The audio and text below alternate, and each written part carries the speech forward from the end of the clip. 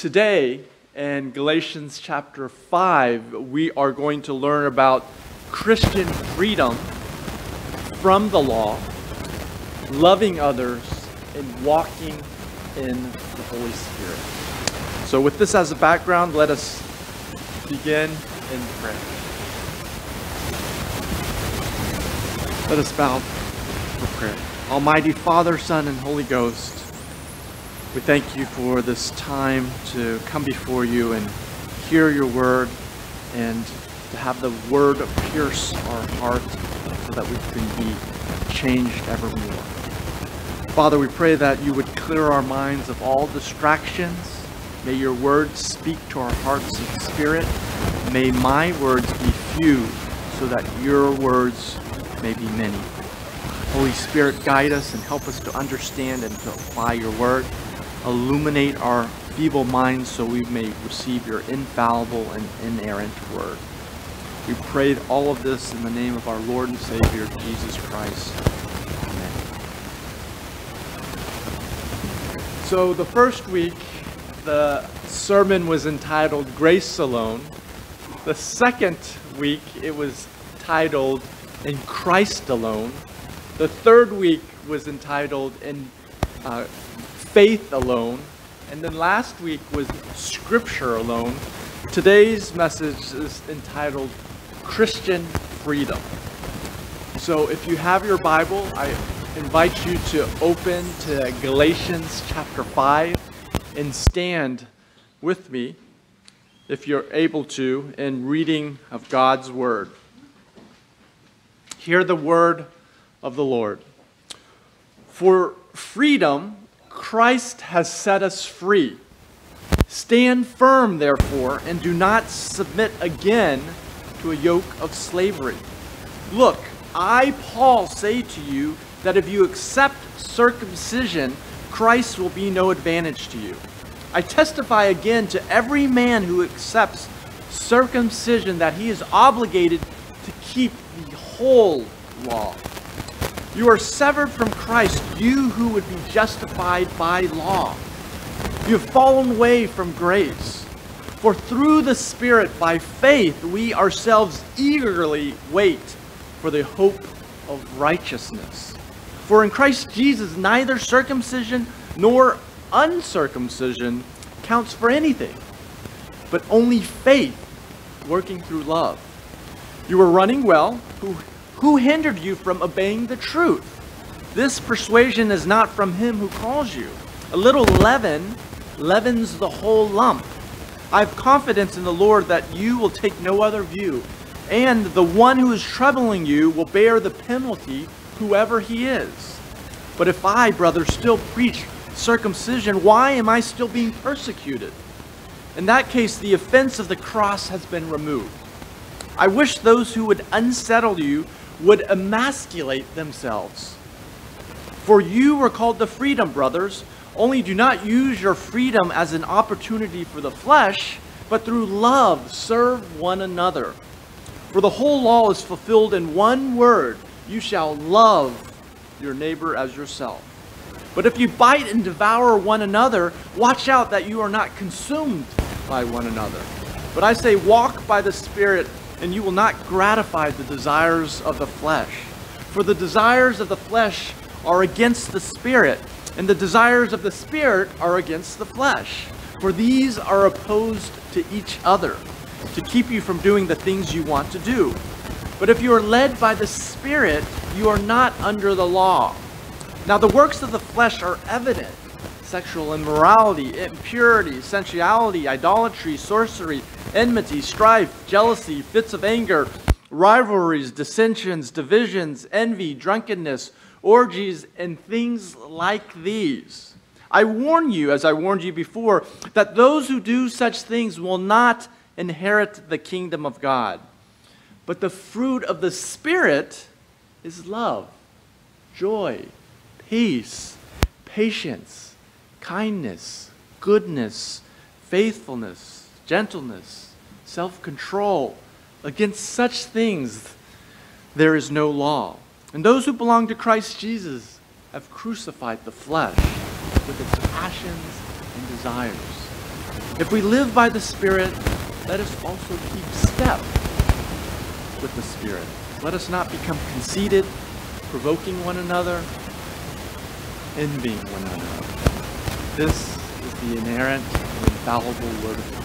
You may be seated. There's a couple of classic verses in here, and we'll spend a little time with those verses. This text teaches us that because Jesus Christ has set us free, we are, number one, to not submit to a yoke of slavery. Number two, we are to love our neighbors as ourselves. And number three, we are to walk by the Spirit. No yoke of slavery, love our neighbor, and walk by the Spirit. First point, because Christ has set us free, number one, we are to not submit ourselves to a yoke of slavery. No yoke of slavery. In verse 1, we're told that Jesus Christ has set us free. So the natural question is, what has he set us free from? We are free from a yoke of slavery. We're free from the curse of the law. We're free from the curse of Adam. We are free from spiritual death. We are free from the fear of death. We are free from condemnation. We are free from the power of sin. We are free from the authority of Satan. We are free to inherit all that Christ has purchased for us. Paul says in Romans chapter 8, verses 1 and 2, "Therefore there is no condemnation for those who are in Christ Jesus, because through Christ Jesus, the law of the Spirit who gives life has set you free from the law of sin and death." We do not make ourselves free. It is Christ. Christian freedom is a gift from Jesus, given to us and received by faith alone in Christ alone. If this freedom were lost, the whole gospel would be lost. We are to stand firm against the slavery of law and to cherish our freedom, knowing that grace and riches at Christ's expense covers our failures because Christ has set us free. Do not submit again to yoke of slavery refers to the yoke of the law. The Jews had 613 commandments that they had to keep in keeping up with the law of Moses. The Jews themselves were not able to justify themselves before God by the law, so therefore they should not have put that heavy yoke on the Gentiles, the Galatians here either. Notice that Paul uses the word again. Do not submit again in this verse. The Gentile Christians of Galatia were once enslaved to pagan gods and false religions. And Paul is warning the Galatians not to allow the Jewish legalists to enslave them all over again, but this time with the law and the requirement of circumcision. In verse 2, Paul testifies that if the Galatians were to accept the Jewish legalists' demand and believe circumcision as a requirement of what must be done for salvation, the cross will be rendered useless to save. If one believes the law, circumcision, done for the purpose of self-justification is salvific, that nullifies all the advantages of Christ and puts the person back into the slavery to the law again. There are three consequences of being enslaved to the law. The first consequence you'll see in this verse is that Christ will be no advantage to you. Recall, two men died on the cross with Jesus. For the one who put his trust in Jesus, he received eternal life. For the one who trusted in himself, he did not receive eternal life. In verse 3, we see the second consequence of being enslaved to the law. The second consequence is that the individual is obligated to keep the whole law, which cannot be kept. By being enslaved to the law, Jesus is no longer your righteousness, and you're attempting to earn salvation on your own. If you come to Jesus on the basis of your own law keeping, your law keeping must be perfect. No amount of obedience makes up for one act of disobedience.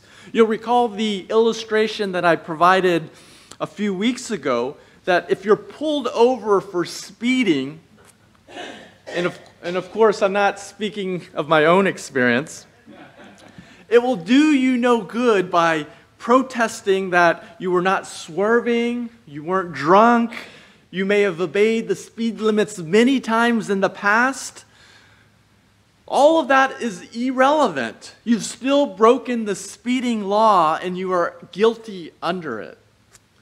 John Calvin says the legalists among the Galatians wanted them to think that they could have both Jesus and a law relationship with God. Paul tells them this is not an option open to them. The system of grace and the system of law are incompatible. Whoever wants to have a half Christ loses the whole. In verse 4, we see the third consequence of being enslaved to the law. You'll see in this verse, you're severed from Christ, a spiritual decapitation. To be enslaved to the law means you believe Jesus Christ and his death for your sins was not enough. Brothers and sisters, Jesus plus something is nothing. If you add anything to Jesus, it is just a gateway into legalism. If you believe that you can earn your salvation, then you have abandoned the doctrine of grace. Jesus plus nothing is everything. In verse 5, Paul answers the question of how we receive Christian freedom through the three great Christian values: faith, hope, and love. We eagerly wait for the hope of righteousness, assurance not based on our personal or self-righteousness, but the hope of righteousness, the assurance based on the God-man, Jesus Christ, who perfectly fulfilled the law so we may receive his righteousness. In the next verse, the Christian freedom expresses itself in love. In verse 6, we live by faith alone, in Christ alone, working through love. When we see how much God has loved us and how much he gave for us, our faith is stirred up in our hearts, resulting in an abiding trust in Jesus and what he did for us on the cross. If your faith doesn't work through love, it isn't real faith.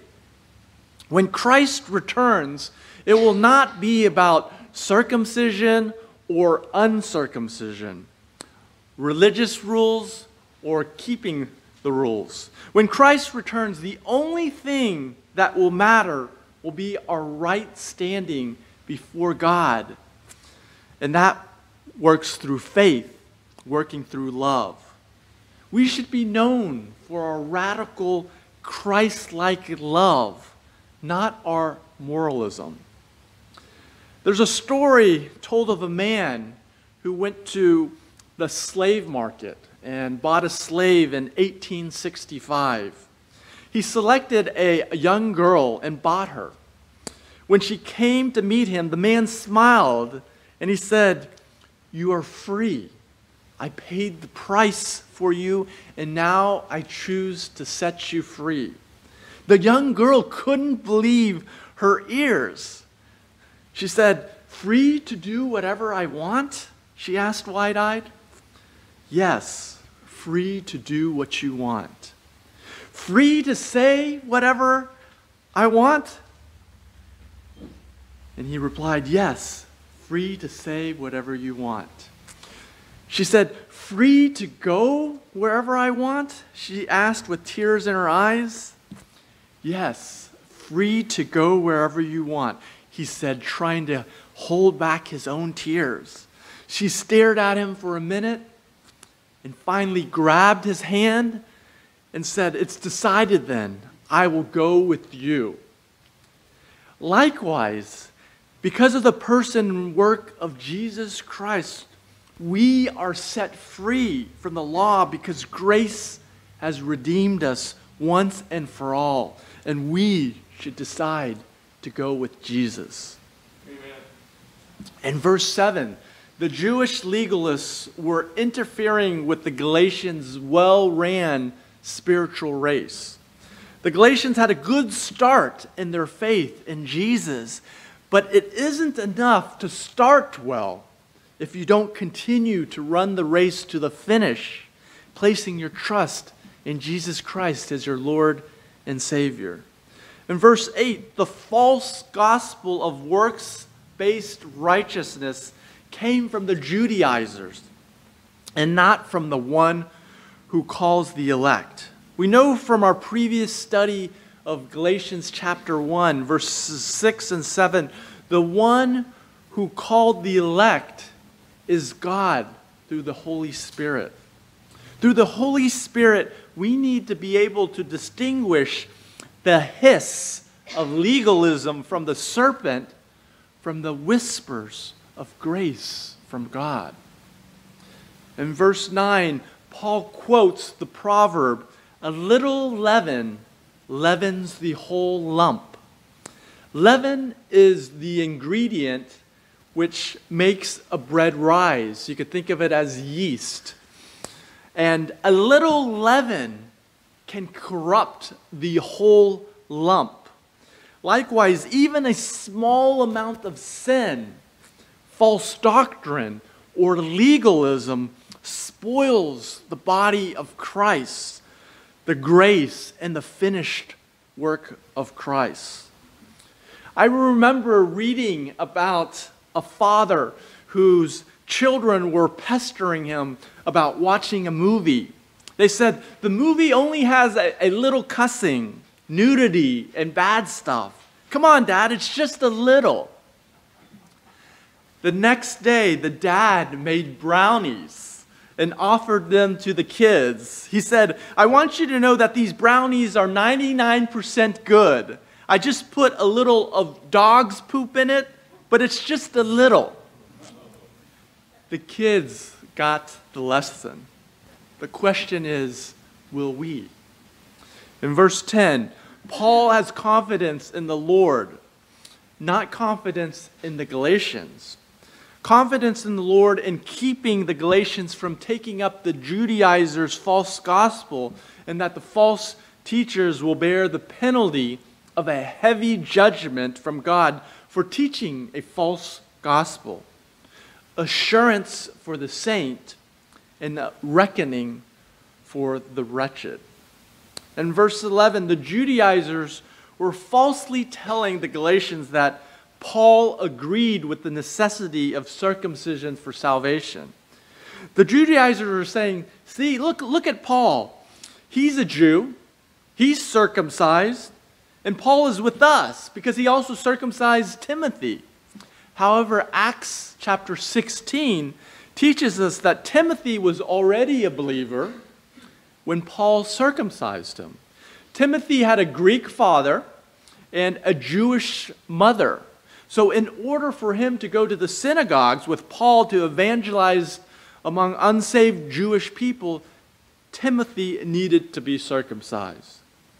John Stott summarized these verses by saying, circumcision stands for a religion of human achievement, of what man can do by his now good works. Christ stands for divine achievement, of what God has done through the finished work of Christ. Circumcision means law, works, and bondage. Christ means grace, faith, and freedom. Every man and woman must choose The one impossibility is what the Galatians were attempting, namely to add circumcision to Christ and have both. No, circumcision and Christ are mutually exclusive. Brothers and sisters, the offense of the cross is that there's nothing you or I can do to earn our salvation. Zero. Living a good life by religious rule-keeping cannot save you. You and I cannot say we are saved because I did this or that. You can only say I got saved because Jesus did everything and it is finished. Amen. And we are the recipients of his free gift of salvation. In verse 12, Paul wishes the false teachers would emasculate themselves. I'm not saying that this is in the Word of God here, for robbing the Galatians from the greatness of the gospel. The Judaizers were so fascinated with the snipping of foreskins. Paul is saying, why stop there? Paul wished the Judaizers who demanded circumcision would amputate their own genitalia altogether and not merely the foreskins. In the region of Galatia, there were a number of pagan gods, and one of them was named Cybele. And in order to be a priest in that temple, you had to be castrated. Paul is saying if you want to make circumcision a prerequisite for salvation, you are doing the same as the priests of Cybele, and you might as well go ahead and castrate yourself. Legalism takes away our Christian freedom and focuses us on things that are irrelevant for salvation. Second point, because Jesus Christ set us free, we are to love our neighbors. Love. In verse 13, Paul taught the Galatians that they should use, but not abuse, their Christian freedom. Christian freedom, again, is freedom from the law, freedom from condemnation, freedom from rules and regulations. But freedom does not mean you can do what Jesus has set you free from. Although the Christians are not under the law, this does not mean that Christians are lawless and are to live self-indulgent, fleshly, self-centered life of licentiousness. We are not free to commit sins. Freedom is not rebellion.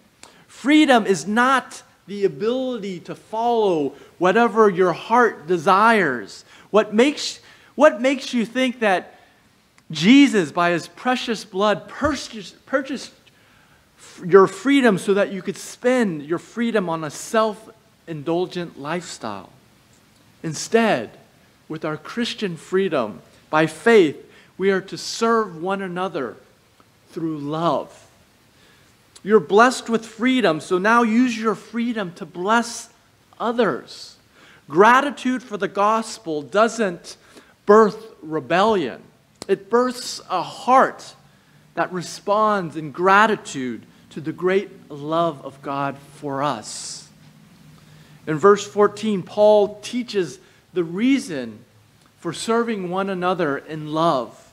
The reason is because the whole law, all 613 commandments, is fulfilled in you shall love your neighbor as yourself. Paul is quoting Leviticus chapter 19, verse 18, which says, "Do not seek revenge or bear grudge against anyone among your people, but love your neighbor as yourself." We're called and equipped to love one another. Romans chapter 13, verses 8 to 10 says, "Let no debt remain outstanding except the continuing debt of love to one another. For whoever loves others has fulfilled the laws. The commandments, you shall not commit adultery, you shall not murder, you shall not steal, you shall not covet, and what other commandment there may be are summed up in this one command: love your neighbor as yourself. Love does no harm to a neighbor. Therefore, love is the fulfillment of law. In verse 15, Paul provides a warning. If you bite and devour one another, watch out that you are not consumed by one another. This warning here provides a vivid picture of wild animals biting its prey, tearing at its flesh, and then consuming all of it. This is the consequence of legalism. False teaching never unites true brethren. It divides. False teaching brings a self-righteous, judgmental spirit. Legalism fosters a critical eye without love for one another, resulting in a concern only for oneself, no matter what the cost to other people. Selfish people will eventually be consumed by one another, turning the church into a congregation of spiritual cannibals. Instead, as Christians, we need to be known for love towards one another. And then the third and last point, because Jesus Christ has set us free, we are to walk by the Spirit. Walk by the Spirit. In verse 16, we are taught how to live the Christian life. We are to walk by the Spirit, by the power, leading guidance of the Holy Spirit who lives within us, so that we will not gratify the innate desires of the flesh. In this verse, Paul gives us one of the best promises found anywhere in the Bible, that if we walk by the Spirit, a constant and consistent step-by-step submitting ourselves to the Spirit, we will not gratify the desires or lusts of the flesh. Every believer has the Holy Spirit. The Holy Spirit is who gives us life. We must live by and be governed by and be open and sensitive to the counsel, the comfort, conviction of the Holy Spirit regarding our decisions, concerns, and problems in our lives, because the desires of the flesh are still there even when we are in Christ and have been justified. We must walk by the Spirit because of God's impossible standards of holiness, because the flesh is powerful and ever-present, and because of the relentless operation of Satan's temptations. In verses 17 and 18, we're told there are two natures. The nature of the flesh, which is the physical fallenness, our efforts, our weaknesses that we were born with. And then secondly, the nature of the Spirit, what you were born again with, that are at constant war with each other in each Christian. The flesh exists in our fallenness, setting its desires against the Holy Spirit who is in us. If you are led by the internal compulsions of the Holy Spirit, you are not controlled by the constraint of the law, and the result is life. Walking by the Spirit is the same as walking by the Word of God. The Word reflects the will of the Spirit. In contrast, if you are led by the law, you are not under the Spirit, and the result is death. So how do we know if we are led by the Spirit or led by the law? Verses 19 to 23 are the diagnostic tools for living by the Spirit or by the law. So let's look at those. In verses 19 to 21, Paul catalogs the 18 works of the flesh, which are outwardly evident, obviously belonging to the sinful nature, which of course are the opposite of the fruit of the Holy Spirit. The 18 works of flesh can be divided into three categories.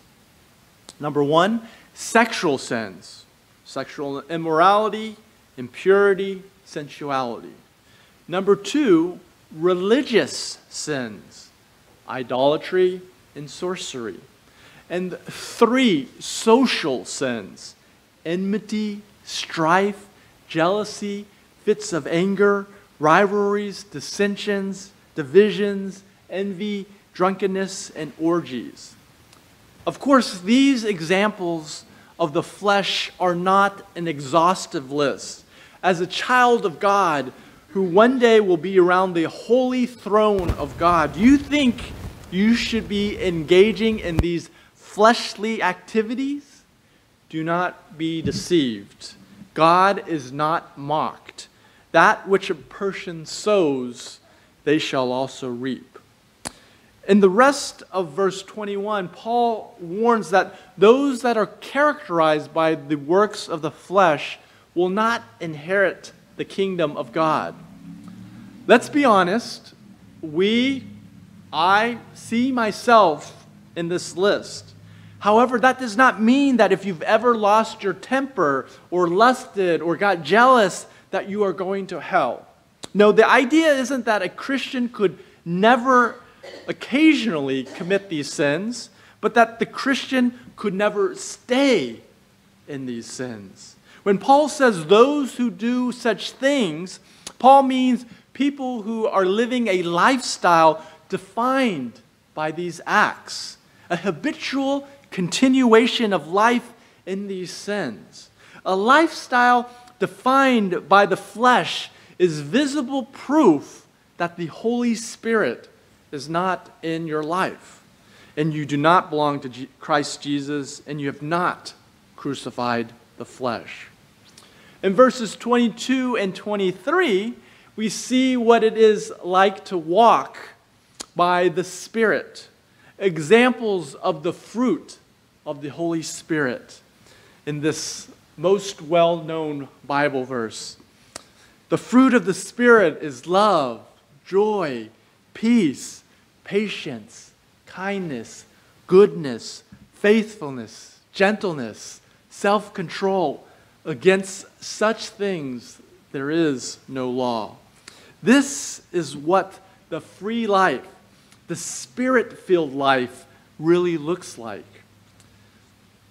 This is the life that we were called to. This is the life that we have been set free to pursue in Christ. This is the life the Holy Spirit produces in us. This is the life of integrated virtue.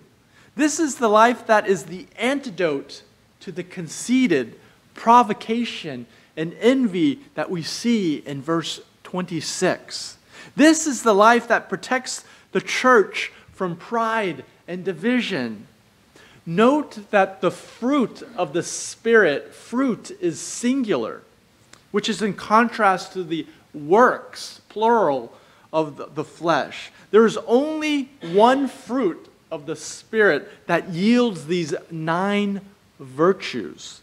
All the work of the Spirit, all the characteristics of Jesus Christ. Fruit grows naturally when you abide in the vine, Jesus Christ, when you yield to the Holy Spirit. John Stott, a theologian, categorizes love, joy, and peace as our attitude towards Christ.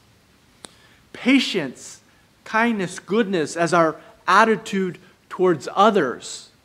And faithfulness, gentleness, and self-control as our attitude toward ourselves.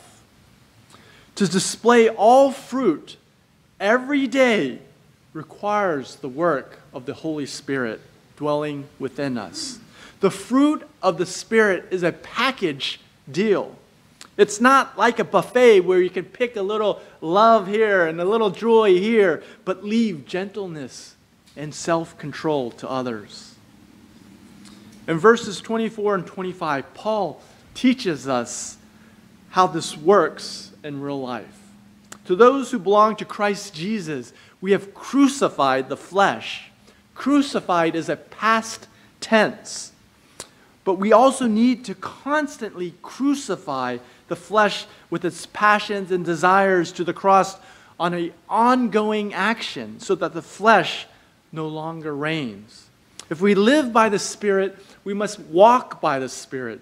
Brothers and sisters, when we submit to the Holy Spirit's work inside of us, we will bear the fruit of the Holy Spirit, which is a character sketch of our Lord and Savior Jesus Christ. If you exercise faith in the person and finished works of Christ, you have victory over sin by faith, because you are eternally saved by grace alone, through faith alone, in Christ alone, for the glory of God alone. In verse 26, let us not be conceited, provoking one another, envying one another. The word conceited means to be empty of glory, desperate for recognition and affirmation to prove oneself, to be sure that we are always right. What you and I need is the recognition of God, the well done, good and faithful servant recognition from God. Provoking one another is the superiority complex competing with one another, saying, I can beat you. In contrast, envying one another is the inferiority complex, comparing yourself to one another, saying, I can't beat you, but I hate you for it. Brothers and sisters, let me conclude by saying we should not be going into every situation comparing ourselves constantly, therefore going out to use and exploit people. Instead, we should always be going out into every situation looking for ways to serve and love one another. We must always yield to the Spirit of God, living our Christian freedom and glorifying the God who set you and I free from the yoke of slavery by loving our neighbors and walking by the Spirit. With that, let us close in prayer. Our Heavenly Father, we thank you for this message of loving others and walking by the Holy Spirit. We thank you for the Holy Spirit that lives in us, who shows the fruit of the Holy Spirit. Father, we thank you for the fruit and setting us free and crushing the chains of slavery to sin. Help us to daily remember, because Jesus Christ has set us free, we are not to submit again to a yoke of slavery, to love our neighbors as ourselves, and to walk by the Spirit. Father, give us this daily desire to listen and to hear and abide by your word and your Spirit. Help us to stand firm in the gospel in Christ and advance your kingdom and withstand any persecution for your sake and being identified with you. May we follow you with eager hearts, obedience to your work, to subdue the deeds of the flesh, and to enjoy the full fruit of the Spirit, so that you may be honored. We thank you for the hope we have in Jesus. We love you, we praise you, and may our chief end always be to glorify you and enjoy you forever and ever. Amen.